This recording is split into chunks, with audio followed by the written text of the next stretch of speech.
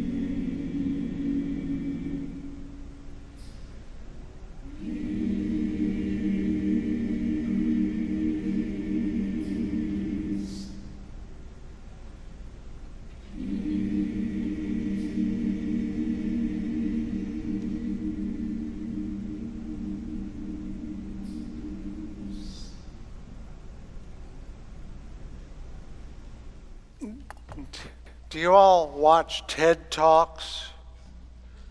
I don't.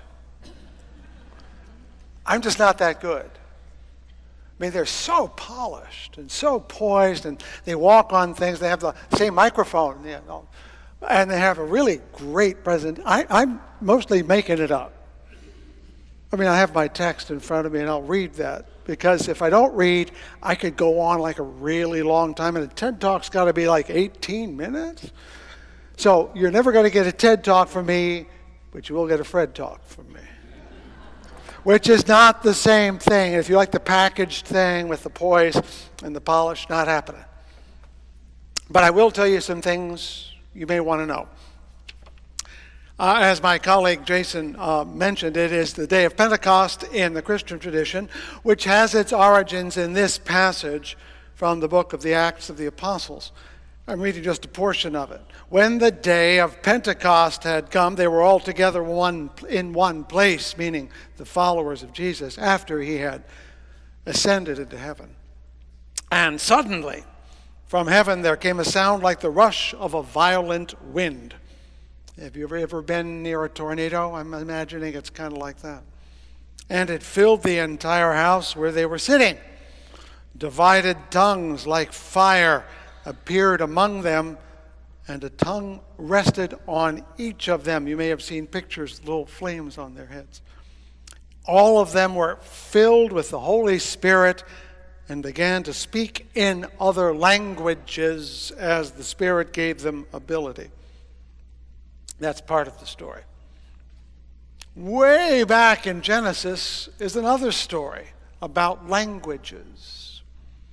And God said, look, they are one people and they all have one language, and this is only the beginning of what they will do, referring to the Tower of Babel. Nothing that they propose to do will now be impossible for them. Come, let's go down and confuse their language there so that they will not understand one another's speech. And so God scattered them abroad from there over the face of all the earth, and they left off building the city. Therefore it was called Babel, because there the Lord confused the language of all the earth, and from there God scattered them abroad over the face of all the earth. And this comment on language is found in the Quran, from the 30th surah, very brief. And of his signs is the creation of the heavens and the earth, and the diversity of our languages of your languages and of your colors. Indeed, in that are signs for those of knowledge. Do you remember George Zimmerman? Yeah, you do. I heard that murmur of, I wish I didn't. Well, according to a news post this week, the man who fatally shot Trayvon Martin in 2012 and was acquitted made headlines again on Wednesday for an ad posted on a firearm auctioning website called Gunbroker. The post listed the weapon that he used to kill Trayvon Martin, and in the listing it said, quote, George Zimmerman is in the listing saying this, I am honored and humbled to announce the sale of an American firearm icon. The firearm for sale is the firearm that was used to defend my life and end the brutal attack from Trayvon Martin on 2/26/2012. According to National Public Radio, the Post concluded, I am proud to announce that a portion of the proceeds will be used to fight Black Lives Matter against law enforcement officers. If you want to know why I say something every week about Black Lives Matter, this is it. Because there are people who are frightened and feel that death and violence is their only defense. I can't make their fear go away, but I can insist that if all lives matter, Black lives must matter more than they do. Between the cold and wet days of Michigan spring, of which there were very few, it was possible to start cleaning my yard. Now, I should say mine is no victory garden like my music director who makes magic appear from her plot over there. Mine is more of a agricultural no man's land where I and the rabbits and the forces of nature have an uneasy armed truce. So I go out there and I dig up the soil, trying to find what has been lying in wait for the last few months. And lo and behold, I discover why my asparagus patch was so meager last year. Its roots have become too entangled and snaggled, and they have to be separated so they can nourish from the soil and not deprive each other.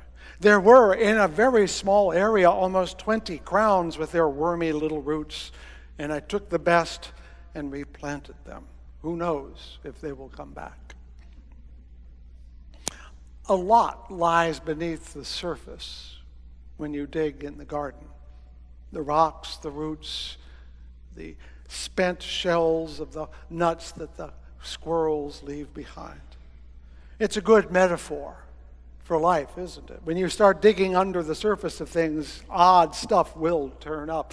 And that's especially true for religion, because underneath of all the doctrines and the dogmas and the rituals and the beauty and the majesty are lots of cultural debris. St. Peter's, that magnificent cathedral built, actually it's not a cathedral, it's a basilica to be technical, is built over top of what is supposed to be the grave of Peter, St. Peter, which is in fact located in a former Roman cemetery for pagans. And when it was first built during the era of Constantine, the cemetery was leveled so that all the pagan graves were demolished so that the Christian temple could go on top of it. Here in my life, much less grandeur. A few weeks ago, a mother and daughter came here asking if we could help them celebrate the daughter's quinceañera. You know what that is?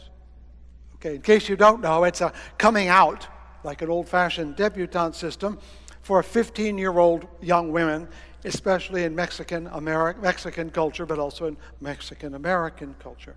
I did some research because I've heard of this but didn't know what was involved, and there are dresses, and there are parties, and there are formal thises and that's, but it also involves a religious ceremony, mostly and most often in a Catholic church, but this is not a Catholic family.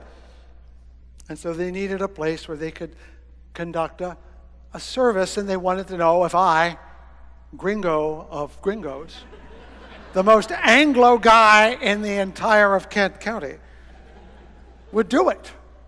Of course I would. But I knew nothing about it. And so I did some research.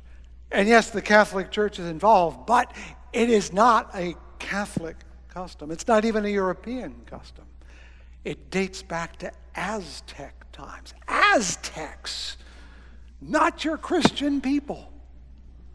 When it was understood that 15-year-olds were now capable of shouldering adult responsibilities. It's like a coming of age, not just a debutante party. It really is a life moment. And so now I know more than I did before. That was buried underneath the other stuff that gets attached, the gowns, the crowns, the Bibles and the rosaries. Underneath of this are Aztec boys and girls. Wow. Pentecost is like that. As my colleague who delivered the next two paragraphs of my sermon, he didn't know it, pointed out, the word Pentecost is not a Christian word. It is a Greek word that literally means 50. Well, what gives with the word 50? Well, as my colleague announced, the time from Passover, not Easter, is counted off in 49 days. Why 49? 7 times 7. 7 weeks is 49, and the day after is the 50th day. And so in the Greek language used during the period that the Greeks dominated the Eastern Mediterranean, the holiday came to be known as 50. Pentekostos. That was the day of Shavuot, which is the Hebrew word for weeks, W-E-E-K-S. How many weeks? 7 weeks. You get it now, right? But what has all this to do with the speaking in tongues stuff? There is a connection. It isn't accidental. In fact, that Luke, or whoever wrote the book, says it's the day of Pentecost is telling us something important is going on that day, that the Pentecost of the Jews is part of the Christian experience. And as Jason told you, Pentecost is 2 holidays, the wheat harvest and the ceremony of the receiving of the law. There they were at the base of Mount Sinai. There was Moses up on the mountain, God scratching out commandments in stone and saying, here, take these down so they know what to do. It was the creation of the covenant between Israel and God. So that means the Pentecost holiday is not about speaking in tongues. No, it's about creating a new covenant. And instead of having tablets of the law that we would all read, every one of the new disciples would be an oracle of the law. No longer just students, but messengers. And I'm not done. Because even beneath of that is that story about the Tower of Babel. The tale of how we came to speak many languages. Because after all, if you read the Bible, there's Adam and Eve and all their children, which became all of us. Why did they change languages? Why would anyone change languages? It would just make things messy. And so we have this story in Genesis, like the one that explains why we are bad, and why snakes are scary, and why it's hard to make a living, and why women have pain in childbirth. All those stories, including the Tower of Babel, explain why we are the way we are, and it gives us a story that explains why we have many languages and became many nations. And underneath of that is the rationale that God gives in Genesis of why this had to happen. Because if people get together, they can do things, and if they do things, they can do bad things as well as good things. God, at least in the story, is worried that humanity will get too full of itself because they're building a tower to reach heaven so they can equal God. They are guilty of something called hubris. There's your Greek words. You had 2 today. You think you can live through 2 Greek words? Pentecost means 50. Hubris we usually think of as meaning pride, but it has at its root the idea of trying to be equal to God. We're a long way from Pentecostalism now, aren't we? With the speaking in tongues and the exuberant religion of the Pentecostal church. So, what's the point? I have no idea. Which is my point, actually. The layers of time, of culture, and religion that are beneath the surface of whatever ground we walk upon are like separate languages, laid down at different times, sometimes in conflict, sometimes without even knowing each other. If you ever driven through a cut through a mountain as you drive, you can see the layers stacked up on top of each other. And nobody put them there like a mason. They just happened. And this is where the Quran is so wise. And of his signs is the creation of heavens and earth and the diversity of languages and colors for those of knowledge. What I'm thinking here is that it isn't supposed to be organized. It's supposed to be a mess. It's supposed to be a babble. It's supposed to be confusing. That's the way it is. And trying to figure out what's first and what's at the top and what's at the bottom and whatever's there must be all of that is wrong. You know, babies around the world make the same noises for the first year of their life. If you could go listen to a Chinese baby or a Kenyan baby or an Oaxacan baby or a Michigan baby when they're all 6 months old, they all make exactly the same noises. It's beautiful. But then as they begin to learn words, they learn to make the words that their parents and others make, right? And the sounds they make favor those words, right? So they stop making the sounds that aren't made by the people around them. This is important because when I asked an immigrant Yemeni child years ago the word for bird, he made a noise I could not imitate. It's better than that in his mouth.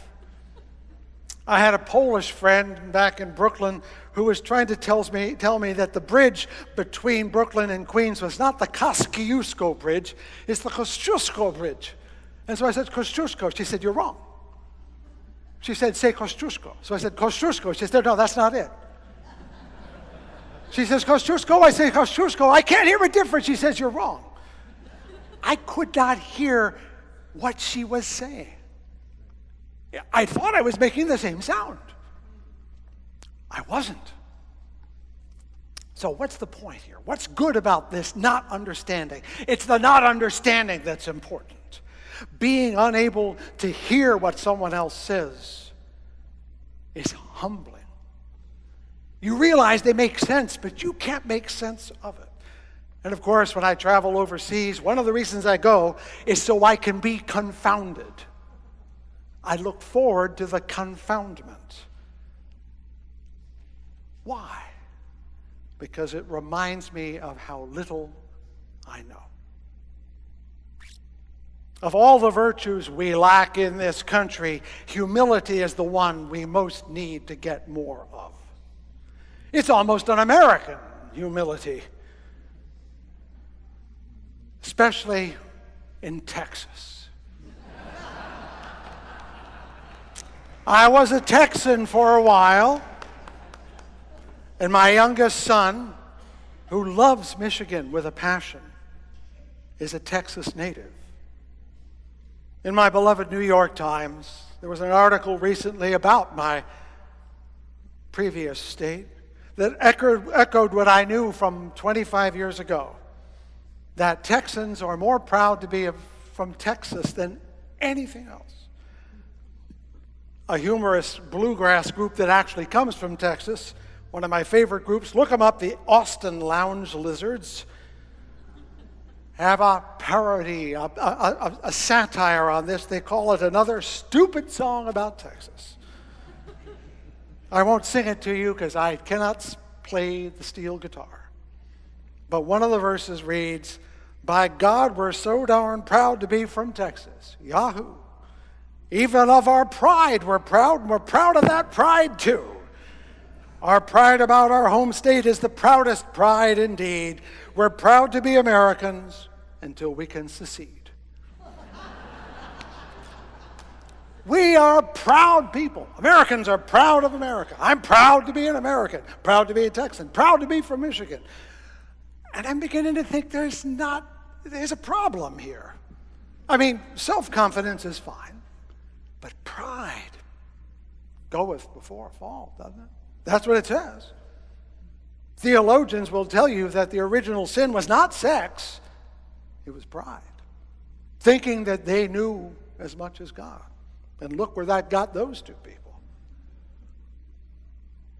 I think our world is drunk on pride. At least our nation is, on hubris. Far from being a sin, pride has become the virtue, and humility has become the sin. The success of Donald Trump is a testimony to our perverse admiration of pride. People love his self-confidence, and they infer from it that he must be strong and smart. By contrast, humility is perceived as weakness. And to be deliberate is to be insecure. Please note I'm not commenting on Mr. Trump himself, but on his appeal. Were words like his to come out of the mouth of our current president, our current governor, or your preacher, you would rightly be appalled. But in the mouth of Mr. Trump, they are not merely excused, they are lauded, celebrated as evidence of his courage, his strength, and his willingness to be true to his nature. It's baffling. I find it baffling.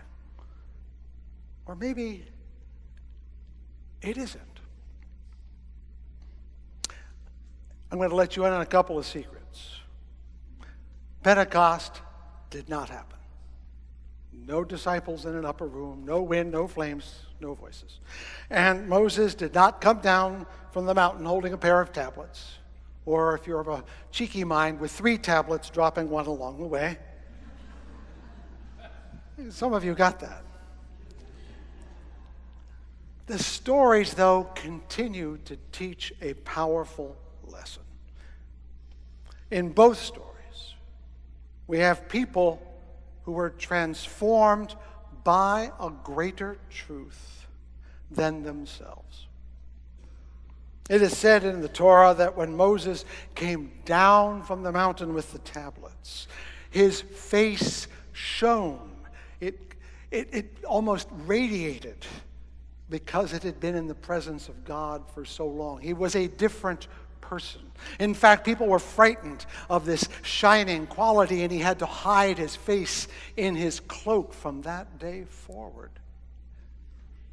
The disciples who had met in the room to pray were transformed from disciples receiving the gospel to apostles delivering the gospel. They were no longer followers but leaders. Both Moses and the disciples in these stories that didn't happen but nonetheless form our culture and the way we think. They became what some people in some cliche would call servant leaders. That is, they are in service to a greater good than themselves, led not by their desire for personal power or their sense that they deserve it at all, but that they are driven on by a truth that they have received and feel obliged to share. To be a true leader is to serve a truth greater than yourself that will not let you off the hook, that demands that you serve it and share it. When we think of true leaders, we don't think of Donald Trump. We think of Martin Luther King. We think of Nelson Mandela. We think of Mohandas Karamchand Gandhi. And the reason why is because they weren't saying, make me your leader because I am great. It's because we said, I want to follow them because they are great. And they are great not because they made themselves great, but because they were seized by a truth they didn't even want to receive and told to live it or perish. It is how prophets become prophets. Nobody volunteered to be a prophet. They were plucked. Nobody wants that job. And yet, they live the life we desire. Not of suffering, but of service to a truth so great it cannot be denied, which humbles us rather than exalts. So the question I'd be asking you, the question I ask myself every day, what truth do we serve? And when I listen, all I hear is the babble. This, that, me, no, yes, yes. You hear it too. Everybody does. The pundits, the experts, the moaning, the groaning, the promises. Everyone hears it. And that's why Mr. Trump is succeeding. Because all we hear is the rabble, the babble, the noise. They shout louder than the babble, the strong men do. They say, I can tell you what life is about. And we feel good because they're clearing it up for us, aren't they? They're going to make sense of it all because we hate the babble. It just is in our head. They want to make sense of it. We want it to make sense. But here's the thing that we don't want to hear. The truth, the real truth, is always confounding. Now, you've sat by the ocean, maybe, if you've been lucky. If you're equally lucky and sat by the lake, what did you love about it? the sound of the waves hitting the sand and retreating. A sound that you knew intimately but could not predict. Or maybe like, there's Charlie, there's George, you're out there, and Gary. We have 3 fly fishermen in one row here. One of the reasons they go fly fishing is you get to stand in the middle of a moving river. And the sound of the water is hypnotizing in itself. A gentle babble, babbling brook, babbling babies, babbling idiots. Why? Because somewhere inside that noise we cannot understand, we sense there is something profound and ultimate and true that has no words. It's in the cardinal that every dawn sings a song that I can predict but cannot quite. It's in the way the wind pushes the trees and makes a sound that I cannot quite fathom but is beautiful to the ear. It's in the sound that babies make in their cradles. It's in the crackle of the fire in wintertime. It's in the heaving of last breaths as we sit beside someone ending life. Babel is the truth. Not in its words, but in its sound, and not in the sounds, but in the thing that gives it life. It tells us the truth is beyond words. It can only be sensed, heard, felt, touched, engaged, but it cannot be said. When we give up knowing the truth and instead just decide to live it, to be in the stream, to be beside the ocean, to hold the baby, to hold the hand of the dying. When we admit the truth is larger than I am or you are, when we see humility as a gift, not a curse, when the truth that we seek becomes the truth that we serve, not the power that we crave, that's when we are alive. So how do we get there? I don't know. But I do know this much. It starts with listening more than speaking. Being willing to humble yourself to something greater rather than aspiring to greatness. To welcoming humility as a blessing, not resisting it as a curse. Can we do this? How can we not? The good news is that I get to try over and over again every Sunday. The good news is, maybe it's the bad news, you get to do it with me. And so here we are, struggling toward humility, listening for the babble, and hoping to live. May these words of my mouth and the meditations of my heart be found true in thy sight. Thou who art my rock and my Redeemer.